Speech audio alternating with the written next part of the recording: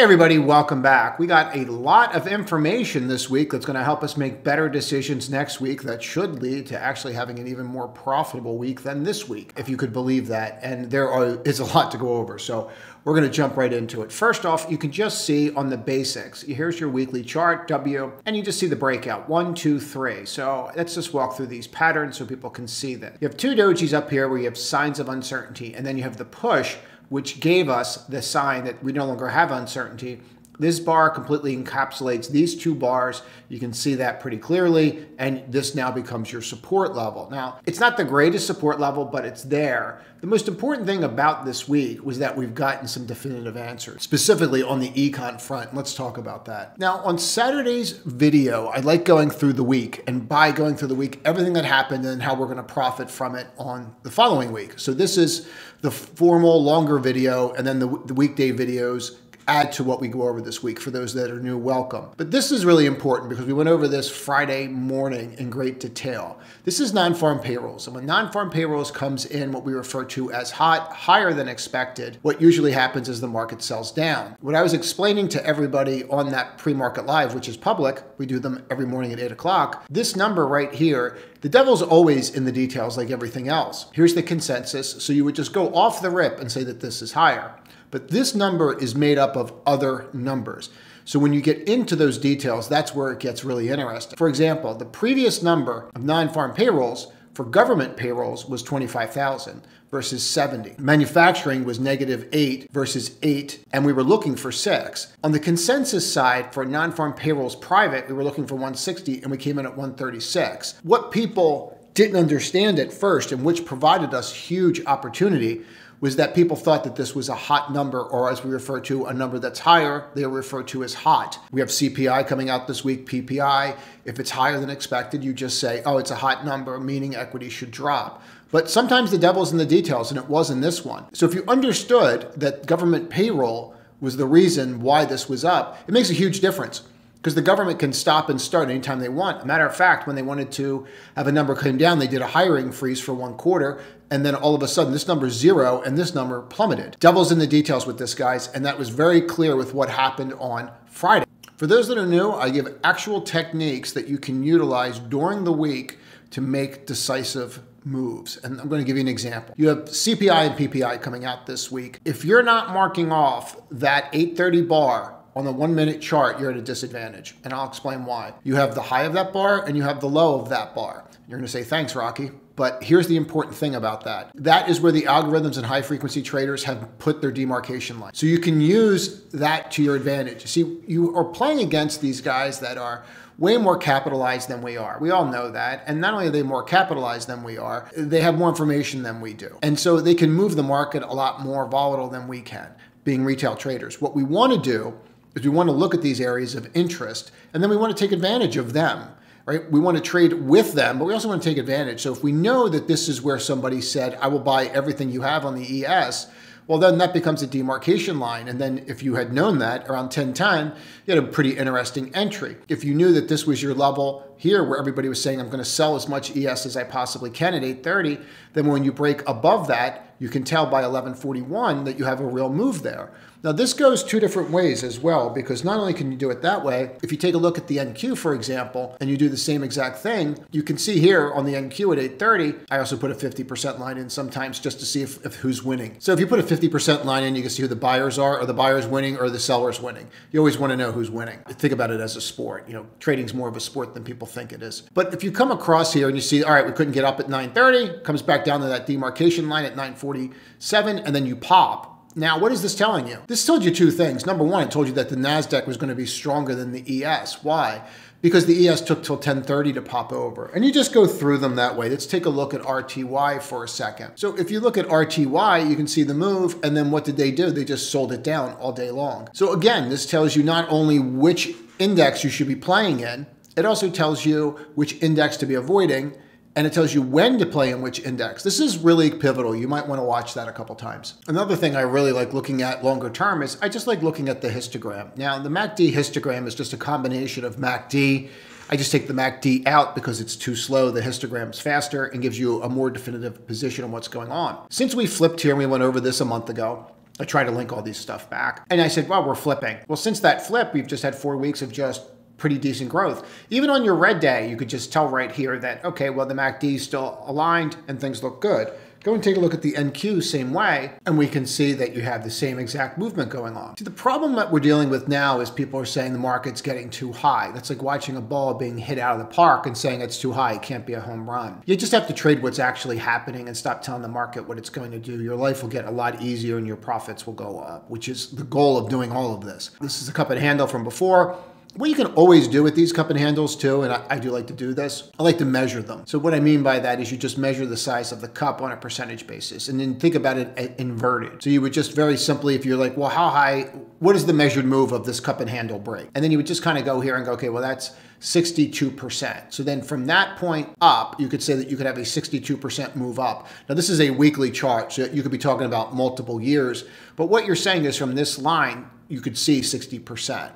And again, you could be talking about years. You're not talking about weeks. And that obviously is going to put you way, way up here. And it could be years before that happens. But that's telling you what the measured move is. And then you have the pullback. And then, of course, you left. But when you look at this histogram, you don't see anything wrong. As a matter of fact, you actually see things getting better. And this is really important for people to get. So this in front of us is NASDAQ new highs divided by new lows. I showed this about a month ago and said we're at trough valuation. What people don't understand about breadth is when they look at the year-to-date new highs or the 52-week new highs, new lows, and they say the breadth is weak, the breadth is weak.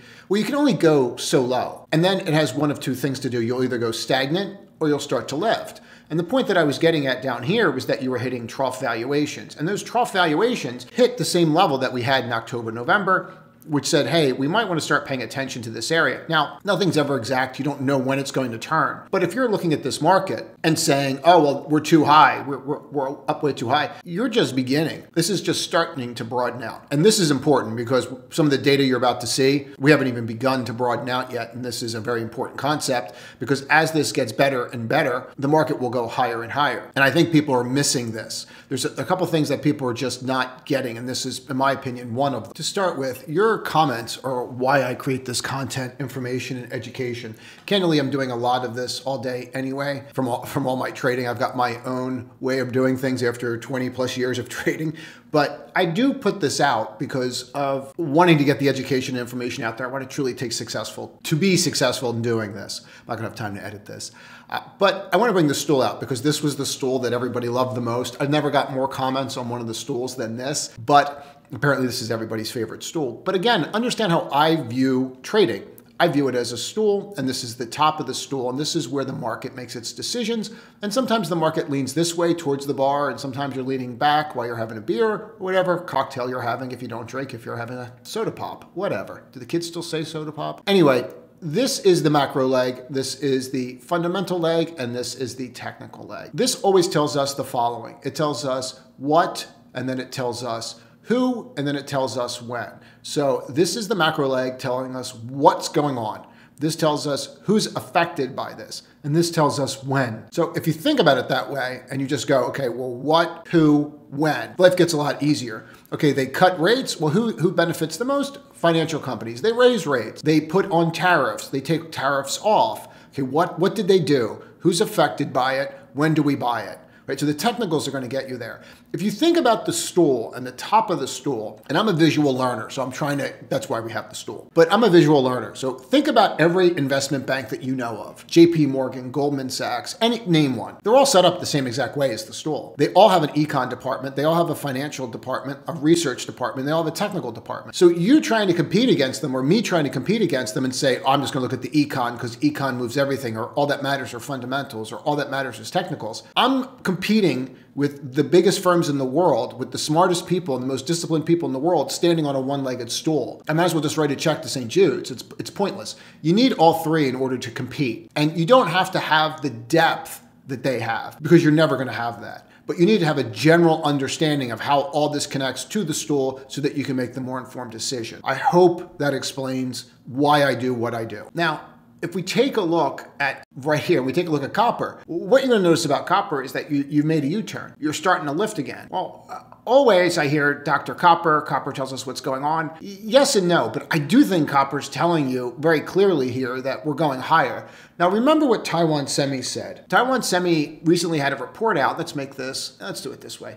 And this is peak VWAP. We might get into some of that today, but there's so many charts to go over that you need to just see how they're set up. Some of these charts that we're going to go over, they're just set up so beautifully, it's crazy. If you take a look at what's going on here, well, what's the move? Why the U-turn? They came out and issued a statement, Taiwan Semi, saying, well, capacity utilization is going to double in 24. We're still in 24, by the way. Capacity utilization is going to double in 24. And then after that's going to double in 25. So if you think about it this way, and this is what's so neat to me, if I go here and I look at this as a curve, right, and I take the curve like this, and I realize that on that curve, we haven't seen capacity utilization double yet in 24 for Taiwan Semi, which means the ramp up coming up is going to be enormous towards the back end of the year. So the ramp up towards the end of the year is going to be enormous. That's what they're telling you. And then after they're telling you that, they're telling you, by the way, we're going to double in 25. Well, we all know what sectors that's good for, semi equipment, and we can get into that, but this is important to get. In a world of uncertainty, we crave certainty. We just do. As traders, we want certainty. We want to know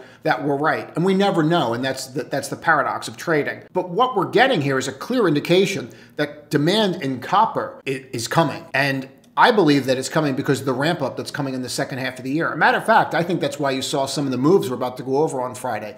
But there's a couple reasons why they're buying the names that they're buying. But copper tells us a couple different things too. Now, this chart is by Yardeni. And I've been following Yardeni since I've been trading. And the guy's sickly brilliant. Like, literally, there's a handful of people that I would literally say that about. But the guy is sickly brilliant in the way that he just views the world. A very different perspective. But he gives out institutional research. Some of his stuff you can actually just Google Yardeni and find it online. Institutional research, things along those lines. I have permission to show these.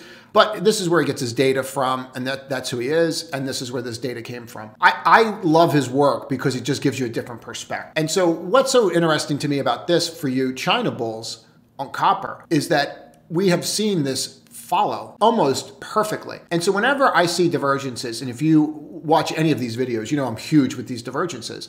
Well, what's this telling you? One of two things are going to happen. Either China names are going to go higher, okay, and then, or copper's going to come down. Copper's not coming down. These kinds of comparisons are how we were able to get people in IGV 2 weeks early. If you've been watching these videos, you know I've been pounding the table on IGV, and you can see how it's gone. We'll get to that in a second. Look at this. And look at how this is playing out. This is huge stuff. There's another correlation. Now this one actually concerns me a little bit because this is copper. Here we go. Copper and crude. And the reason that this one concerns me is crude is going to play catch up here, which means energy names are going to rally. What I'm trying to figure out is how is energy going to rally? This is what's always so fascinating to me, and we'll get to it in a second. But in 2003, I did this trade where I sold oil. In 2003, ask me how that went. Didn't go very well because of the Iraq war. And I'm like, oh, everyone's going to have oil. It's going to be so easy. And I didn't understand like why Soros and all these guys were taking the other side of the trade. I understood later, right, when it went against me. But we're seeing the wrap up of some of the Ukrainian issues, and even Putin today, at the time of filming this, was talking about, okay, things are getting a little bit better. We're getting closer to a deal maybe. And we're starting to see some of the uncertainty in the world go away. So we all think that crude's going to drop. For whatever reason, it doesn't work that way, right?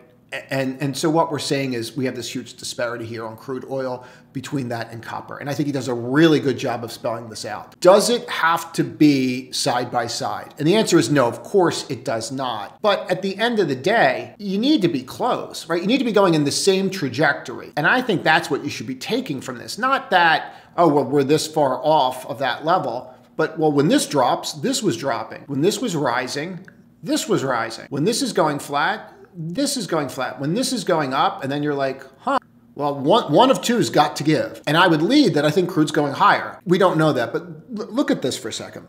This is energy. And if we take a look at energy, we're going to see down here, as I'm going to refer to this as a cup, and then people are going to tell me it's not a cup. But if you look at the neckline right here of that cup, and you look at the breakout, and then the retest, and the retest, you have this huge handle sitting right. You've broken it, you've retested it, you've broken it, and then you've pushed. Now, it's not as pretty as some of the other cup and handles that I just showed you earlier, but it's certainly not as pretty, in my opinion, as this one. And I think that this is really important to get. You're going to see pullbacks, you're going to see retests of this handle, but this is setting up to lift. And what we talked about earlier with the NASDAQ and the new highs, new lows, they're diversifying out. So not only are they diversifying out in tech, they're going to diversify out in energy. Not only are they going to diversify out in energy, they're going to diversify out into what? Different commodities. That's where all this seems to be going. So again, if we take a look at the SOX, right? And we go, well, the SOX hasn't moved. Well, we know this because we've been saying that they're going to start going into different names.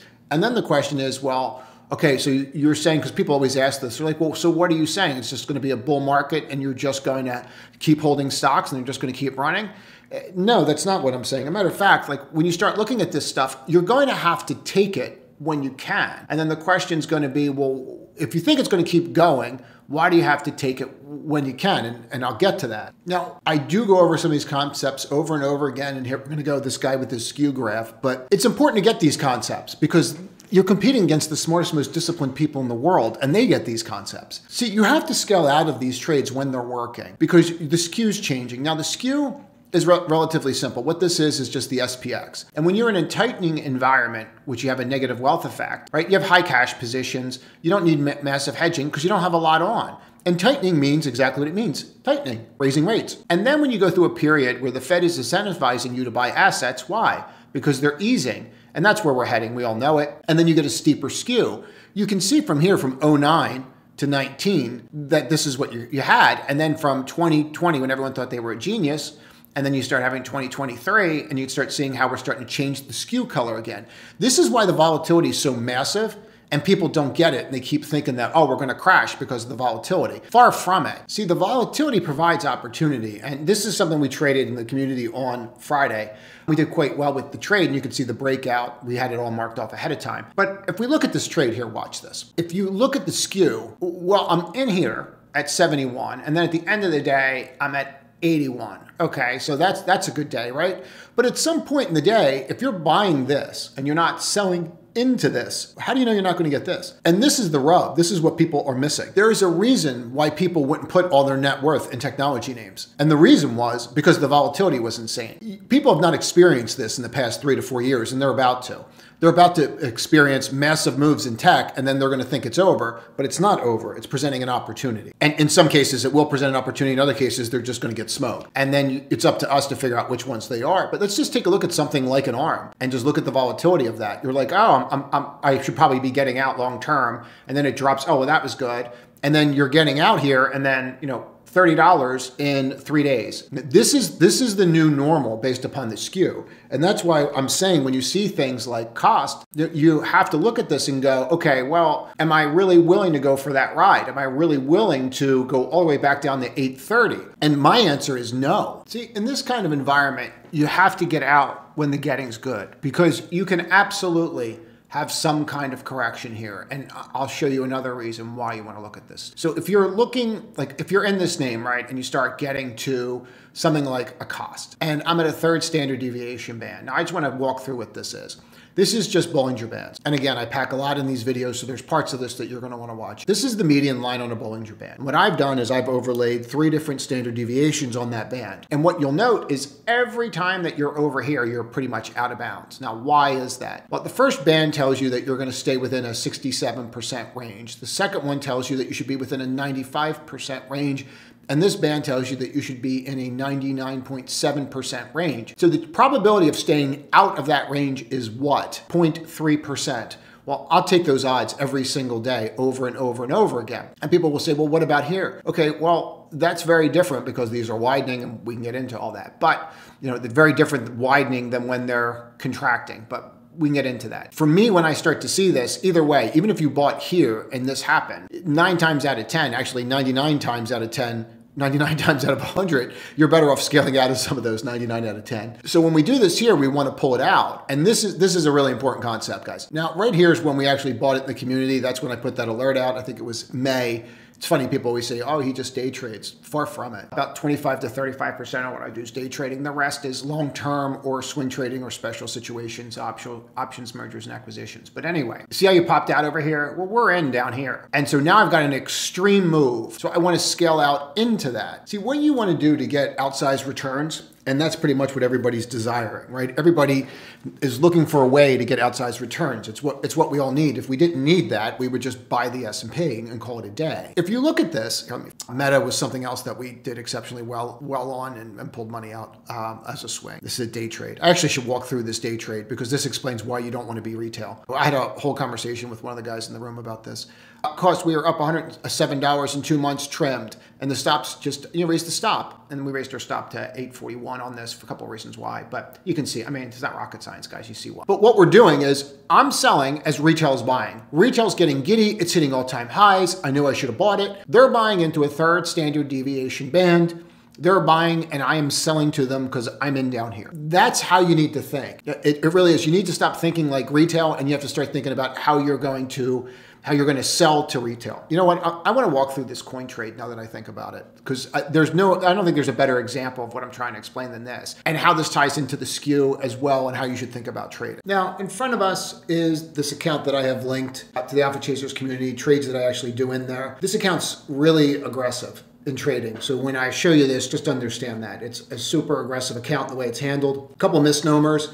People always think that you're supposed to have like this huge win rate. Let me click, yeah, I can see the yellow better. So my win rate year to date right now is 54.19%. My average win is 1.58, profit factor of 187. Every time I do a trade, it's $270.59. I get asked how many trades I've done. I get asked that thousands that are in this account. This is a very aggressive day trading account. So I think we started the year at $1.60 or $1.70, something like that, and this is the result. Reason I'm starting here is this win ratio. People think that everything you do is going to work. It's not. It's why you use stops. So keep that in mind. It's a really important distinction. All right, so now that we've prefaced what this is supposed to look like, and I did that for a reason, this is not normal. And you need to understand that this is not normal, that you're not gonna constantly look like this. It's important to get, all right, so you can have a P&L like this, obviously, but my trade expectancy in the little bit of trades that I've actually done and executed in this one account, again, I trade several accounts at once, but this particular account, I compartmentalize them. This particular account is very aggressive.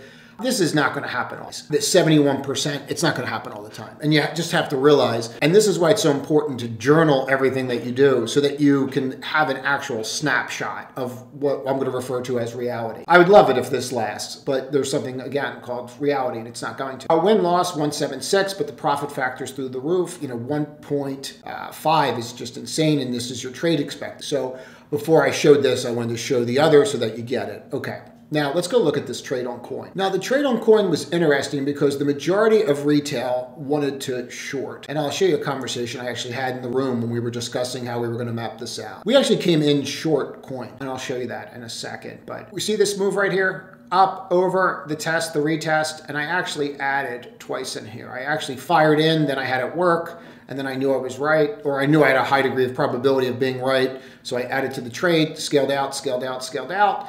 What I'll do sometimes with these trades is I'll add one to pair out of, and then I'll add one to hold longer term, and then pair out of that one as an all or none. That's what I did here. So different strategies, different times, but when you look at where to get out of this, just take a look at this, and then you can kind of see, why we started to get out, when we got out. And what you'll see right here is you can just see that level marked off, and that was the low of the previous day. And then what I'm doing is I'm scaling out into all these. 1 minute, a little clearer. So I'm not waiting to see if this holds or it doesn't hold, right? I'm scaling out positive slippage into this. And you don't want to put yourself in a position where you're waiting. In other words, you want to be getting out. You want to assume the worst. You want to assume it's going to fail. Right? So I'm scaling out. I watch the test, the retest, and then that was it. It's time to go. Whether you're doing this over a long period of time or you're doing this intraday, this works. And this will increase your risk versus return ratio like through the roof. You want to get out, and if you learn one thing today, the one word is positive slippage. Now, this is also really important. So this is the conversation that we were having in the morning. And the conversation in the room was, are we shorting the Bitcoin miner? And this is just a gentleman that's in the room. But The purpose of the conversation was this. If we do this, then we're doing what everybody else is doing. So we're discussing, should we short the miners today? And my response is no. And earlier in the week, we bought a bunch of puts. I didn't walk through that trade, but we did quite well on the drop down on it. We were buying puts when everybody else was on the other side of it. Why would I do anything? We just like everyone else. You have to stop thinking like retail. If you do what everybody else is doing when you're day trading, you're going to get the results that everybody else gets. 96% of people that day trade lose money. I don't want to do that. I want to do the opposite of that, right? My comment was, why do I want to be like everyone else? My mom told me I was special, just because I'm hysterical.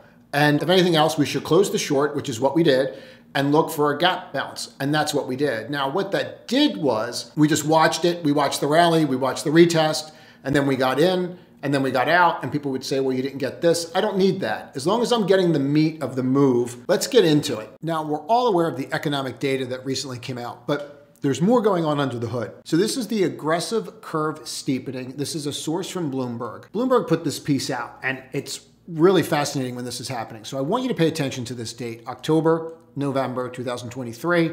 I want you to note when you're seeing the spread wide. Now remember, this is just basis points. So while people are not really digging into this, I think they did a really good job on pointing this out, and there's value here, and I'm going to explain why. So we got uncertainty here, and we got uncertainty because we had this political debate, and it just didn't go very well one way or another, but it created way more uncertainty, and we're going to leave it at that. That's what it did more than anything. It definitely triggered something, and we're going to walk through that, but there's also economic uncertainty, or is there? And that's what I think people are getting confused by. So the uncertainty that's being developed right now, it's political. But it's also because if there is going to be a new person in the White House, and that does affect all the different policies that are going on out there right now, what is that going to do? So what do? The yield curve inverts. Now, if the yield curve inverts, just stay with me, and it's widening, then a widening yield curve is supposed to mean what? Recession. If this is going to lead to a recession, we've been in one now for what? About 2.5 years, because we've been inverted now for over 2 years, since 2022. Where I think it's leading it to is I think it's leading to way more uncertainty across the board. But I do think that certain parts of this are starting to become way more certain. But this presented an opportunity here like it did here. And I'm going to explain this, but just stay with me so you can get to this. First and foremost, we all are aware of the ISM data that came out and the ADP data that came out on non-farm payrolls. We're all aware of that. We're all aware that ISM was one of the lowest readings that it's ever had in a long time. And that's not a good sign on the services side. And it does mean that prices are dropping. And that was the one thing that people were looking for. Matter of fact, we saw that the chances of a rate cut actually did what? They spiked in September. I think they're at 70% right now. But for time's sake, let's stay on point. Consumer price index versus unit labor costs. Okay, so what they do is they say unit labor costs in blue, okay, that leads CPI on the monthly side, okay? And then this shows areas of recession. Now, it's my belief that what they're going to do eventually is just highlight a gray area somewhere around here after they revise numbers. But that's me and my tinfoil hat. But this is what I have to deal with. So I have unit labor costs, units of labor costs. Exactly what it says. Headline CPI, exactly what it says. This is by Yardeni Research. Now, what he does is chart these two, and it seems like a pretty good idea, doesn't it? Because if you look from the 50s on, it's pretty clear that one has led the other. Now, I'm not saying that one drops as far as the other. Certainly that's not the case, because we can see that. But we do follow the same trajectory. So if this is dropping and this is going up, then what we're going to see eventually is CPI come down. And I think that that is not being taken into account. That things are actually going to start getting more deflationary, which is what we saw in the statements from the Fed minutes on Wednesday. This is a very important concept. It's my belief that things are going to get more deflationary. This will lead to rate cuts. The understanding that rate cuts are bad is not really where my head is, and I'll show you why in a moment here. This is Bloomberg, and what they do is they have an earnings surprise, meaning if we have econ, is there a surprise? If so, what kind of surprise? Is that surprise to the upside or is that surprise to the downside? In this case, it's showing that since 22, in general, we're getting surprises to the downside. And it's showing where we're at now and how we're just essentially falling off a cliff. And I think that that's really important because this solidifies that we are seeing deflationary environments and that we are heading into an area where they are going to cut rates. As a matter of fact, let's take a moment to see what they said in Fed Minutes because I think this is pertinent. FOMC takes a playbook out of the earnings call. It's just something I put on Twitter as I was reading the notes. Participants highlighted a variety of factors that were likely to help contribute to disinflation. That means prices coming down. The factors include easing demand, supply pressures, lagged effects of wages. We just went through the labor market. Prices of past monetary tightening, the delayed response of measured sheltered prices, rental market developments, meaning they think rents are going to come down, additional supply side improvements, less demand. The latter prospect includes the possibility of a boost to productivity associated with business deployment of artificial intelligence related technology. So they are talking about AI and they are talking about increased productivity and how that is going to lead to an deflationary environment, which will allow them to cut rates and not have to worry about it because they're going to get to that 2% time. And when they do, they do. And I don't believe that he's in a hurry. If he is, we'll probably see something in September. Now, we keep hearing that rate cuts are bad. Now, instead of reading the blurbs that you'll read on social media, I always find it good to actually just read data. And here's Bloomberg. And Bloomberg, this data is from Morgan Stanley Research. Their point is we're going to take historically the start of a Fed cut. And we're going to say, what happens to a Fed cut? And they took from 73 to date. Here's where it gets interesting. If I am to look at this environment, 84 to 89, you had increased productivity and they cut rates. And we were just fine. As a matter of fact, every quarter you were up. If you take a look, every single quarter you did well. Right? Some were better than others, obviously, but they were positive. Now, if you take a look at 95 to 98, when they did this, not only were they better, but they got exceptionally better. And why do I think this is important is for a couple of reasons. What we're going through right now with AI, in my opinion, nothing is closer to than when we started doing the internet and really getting involved on the internet. To me, it really reminds me of when we were trading Netscape back in the day and trying to figure out what it was and how people were going to make money from it. Nobody really understood it. And now today, no one could live without Amazon, for example. This is pretty fascinating stuff. And I would suggest that if you are increasing productivity, which they suggest that we're going to do, you're going to increase productivity. At the same time, it's going to be deflationary, which the internet certainly did. And AI is leaning that way. And I'm not going to bore everybody with all of it, but it's definitely leaning that way on a productivity side, making things a little deflationary. If that is the case, then I do expect us to have an environment like this. And I do think that we're seeing some signs prematurely of this, and it's why we saw the move in the market. Now, that little move happened before in October, end of October 2023. Let's review something. As I stated, we had a period of people being concerned. And you're not only going to see this, I'm going to show you that investment advisors are also concerned and they don't know what to do. And I'm going to show you data to support that. But what we're seeing here is VXTLT. And VXTLT very simply is Treasury bond ETF volatility. And this is pretty good just from a Treasury standpoint, because what they're suggesting is, based upon Thursday, is they're suggesting that things are going to get more inflationary, not less inflation. And let's just go on the assumption that nobody knows, or we can even go on the assumption they're right. I really don't care. What we're going to do is just look at the disparity here. We're going to look at where TLT is, and we're going to look at where the VIX is. And what we're going to notice is that that is extremely rare to have that kind of spread between those two. And then what we would do is we would go look for an area where you had a similar spread. Now, this spread between these two over this period of time on a percentage basis is one of the largest in 10 years. So the swing of this, I think, might be greater than the swing in what I'm about to show you. I don't know that. It's just my thought. But if you were to look at this, you would go, well, we don't do this. We did this once before. And then we'd go back to that spread that I showed you on the first graph and realize, well, that's when that spread happened on the 2 and the 10 spread. Now, in front of you is November 1st. And right around it starts in that third week of October, right when that spread was that we started with the first graph. And look at this disparity between these two, between the VIX, VXTLT, and the VIX. And look at the disparity in here. And look at how long that disparity lasted. And look at when that disparity started getting together. When did we reach an equilibrium? Well, right around March 1st. Okay, so what happened to the equity market between end of October in 2023 to mid-March, or let's just call it March 1st. We can even go in here, end of February, March 1st. Let's take a look at the equity markets. Now in front of us, we would see here, and we're just going to mark this off, and that would be that third week in October. And then this is when the Fed met. And then since then, what happened? Well, you'd have to go, and that disparity went to, let's call it mid-February. We'll call it mid-February here, or we could call it mid-February to in here somewhere. All right, so we'll just We won't take March 1st. We'll take to here. This entire move happened while VXTLT and the VIX had that huge disparity. That whole move happened while VXTLT and the VIX had that disparity. And then when that disparity got back to normal, what happened? We saw it start to have an equilibrium and come back. We now have that situation again. I think that you're going to be mistaken if you don't pay attention to this. I'm not suggesting that we know what's going to happen. What I'm simply suggesting is that when we look at how this played out in the past, and we'll review it again, what we would note is that we did see that disparity, and that disparity happened at the same exact time.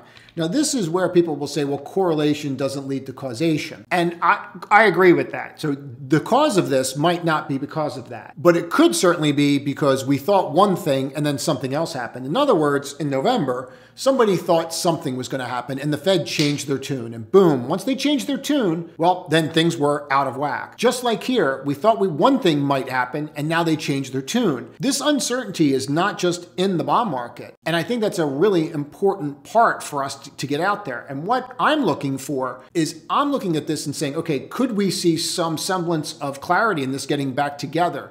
The answer is yes, we could. How long? I don't know. I don't have an answer to that. What I do know is that this disparity led to something else that created a huge move. And this level of uncertainty that we're seeing, in something that is very certain. In other words, we know that rates are going to go lower. We know this. We can see it in the economic surprise data and how they're dropping. We can see it in all the data I just went through with you. So we know that this is going to drop. We know other countries have cut their rates already. We know that this is where we're going. And we know the outcome of this in an environment with increased productivity because we watched it in the past 40 years, 2 specific times in the 80s and 90s. But what we're seeing people don't know what to do. And this is really where we can profit. In front of you is data from AAII.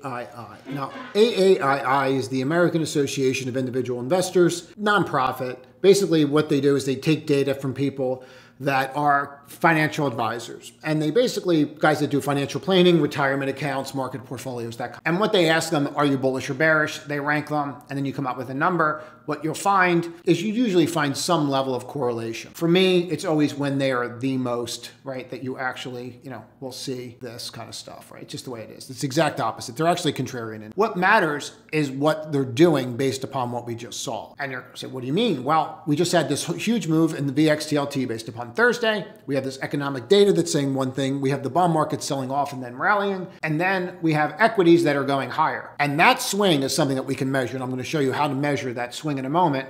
But this is always why I talk about watching the bond auctions and why they're so important, especially now. Everything goes in waves. You just have to remember the stool. But look at that number. So we have less bears because of what happened last week. We have less bears because we have that economic data that came out. You had obviously the reaction to the election, or not the election, the debate. And, whether you love it or hate it, whatever, I don't care. But at the end of the day, you have less bears because of that. So that must mean we have more bulls, right?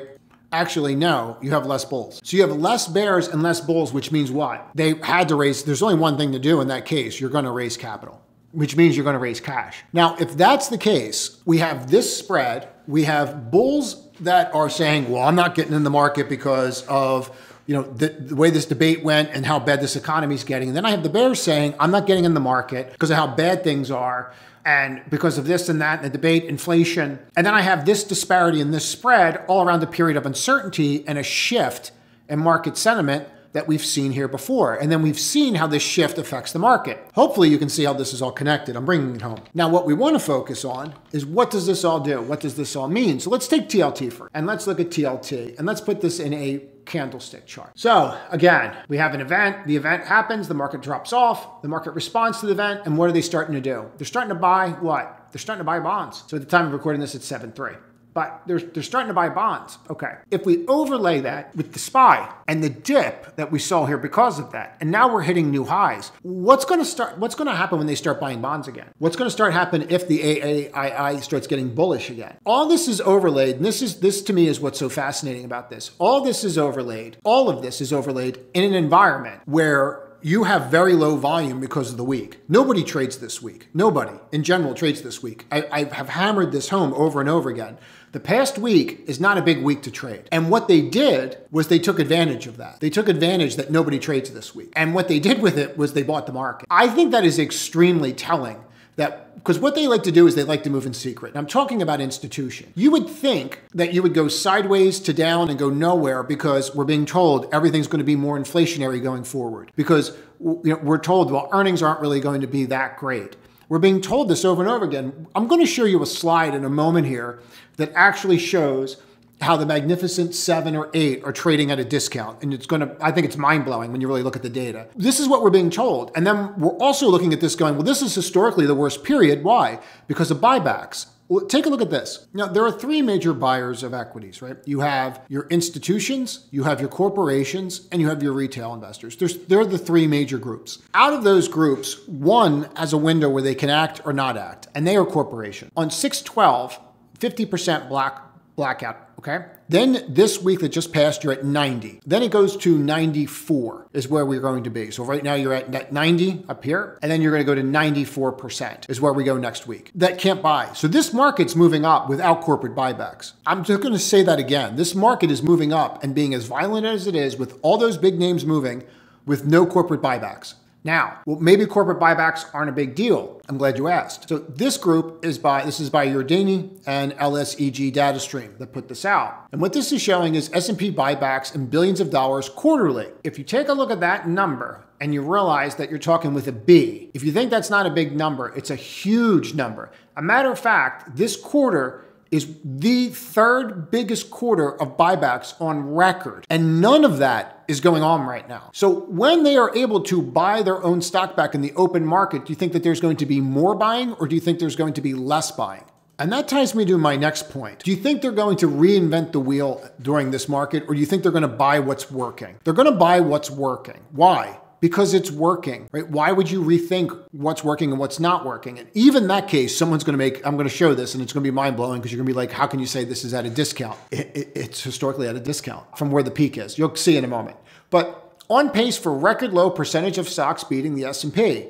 Okay, only 25. Isn't that crazy? When you think about this number on a percentage, like look at this, percentage of stocks outperforming the S&P, 25%. You're telling me 100 names are outperforming and that this is the weakest it's ever been since 74. This is as bad as it's ever gotten. And it's only gotten worse. So do we think that this is going to get better? Are we just assuming that it's going to reverse and they're going to start broadening out? The answer is yes, eventually they're going to have to, right?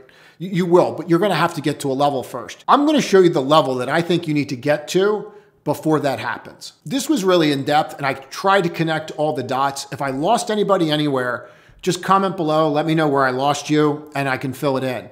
But this is the kind of research that people need to do so they can kind of figure out where the puck is going and not get the same results that everybody else is getting. But if I did lose people in this, just comment below. Some people will watch this 2 or 3 times and then they will take notes. All right, let's get to the fun stuff. The graph in front of us is from Arete Research. And I thought this was really fascinating. This will show what they refer to as the mega cap 8, and it includes Google, Amazon, Apple, Meta, Microsoft, Netflix, Nvidia, Tesla. Both classes of Alphabet are included. And what they're doing is they're taking this period of time and they're doing it on a percentage basis, meaning percentage of market cap of share of the S&P. And if you start here, you would say, okay, 10 years ago or 12 years ago when this started, we were right around that 7%, and now you're at roughly 32%. To me, is important about this is all the growth that we're currently seeing in the market, all of it is coming from these names. And it's not even just coming from these names. It's not really coming from Tesla. And this is something that we're going to address when we start looking at these charts,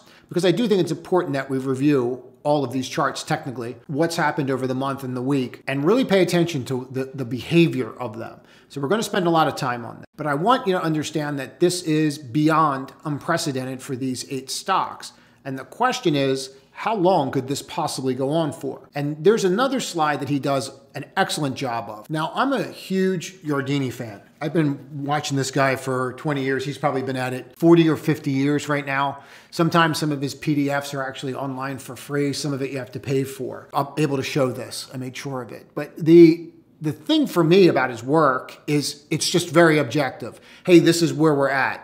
do what you want with. So the mega cap 8 right now has a PE forward of 30. And this is somewhat important because people are thinking, oh, well, geez, it's through the roof. It's so much. So if I was to say to you something along the lines of, well, I understand that the PE is, 30.87 right now. And that seems pretty excessive. And then you go and say, well, at the peak, we were at 39%. Now, stay with me. What I'm getting at is this. Just to start, I'm getting at this is when the PE was 39. The PE here is 31, roughly. So you have a disparity here of about 20% in PE expansion, and we're here. So when people are saying, well, how long could this go on for? Well, to even equate to the same earnings and the same peak excessive move that we saw, from here, you're 20% away. So if you think about something like that and you're at 31, then you'd be looking at 37 or 38%. That's extremely excessive. And I'm not going to say that it's not. It's actually unprecedented. But it's also a discount to where you're at. And the issue that we're seeing is,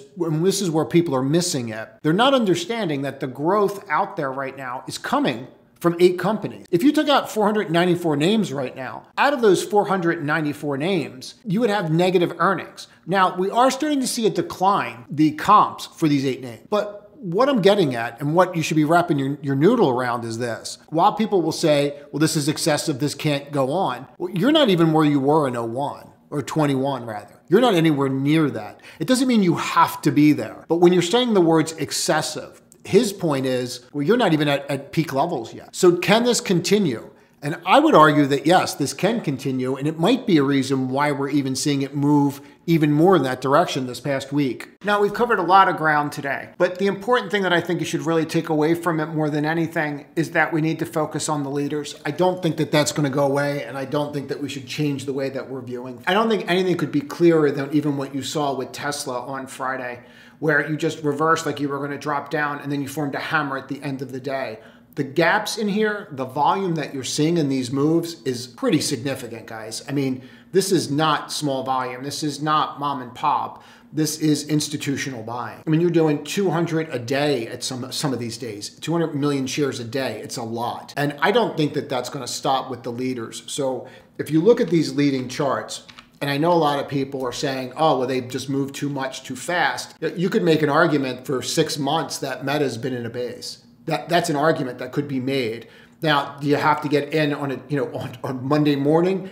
No, because you're down here at 510 and now you're like, okay, well, we just moved 30 points. What I'm suggesting to you is that when people are looking at these and saying that they're overvalued, I don't think they're looking at them accurately. I truly don't. And when you start looking at these charts and what happened on Friday, most people are going to look at this and not understand why. You're going to understand why this is happening now. And then you're going to understand the ability of this, if this can continue or not. And that's really important. So what I would do is I would not focus on when it ends. I'd be focused on, hey, I need to look at these charts and I need to be setting up key levels on areas to get in.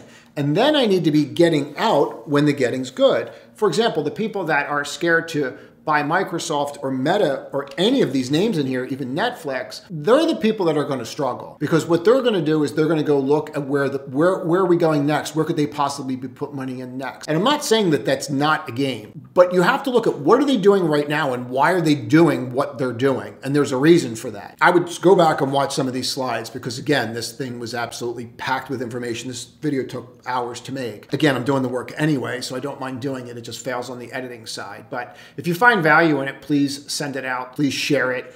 But you have to look at these charts and go, okay, well, I'm going to say that Apple's just going to stop. Well, again, people could be making an argument that, well, you were basing for a period of about a year. And that's a valid argument here, don't you think? I mean, I think it's a valid argument to say, yeah, we've been basing for about a year here, and for this to break out now, it's really not, it's not crazy. You've been in this trading range, and then we broke out, we did the retest, and now we're going higher. I don't think people are grasping this concept. So the other thing that you could always think about is this, and this is in regards to the FNGUs of the world. And I'm going to link this video at the end. I want you guys to watch this video, this price action video. It's one way to trade. I got a lot of really good reviews on it, and I'm going to do another one. I have someone else helping me with it, but this is FNGU, and this is the top 10 names out there. And people would look at this and go, oh, well, I missed it. Okay, well, this is the peak in 01, and this is where you're breaking out on the 3X ETF. Do you think that you've missed it? Are you getting the best price? No. Am I saying that you should be looking at buying this thing Monday morning? No.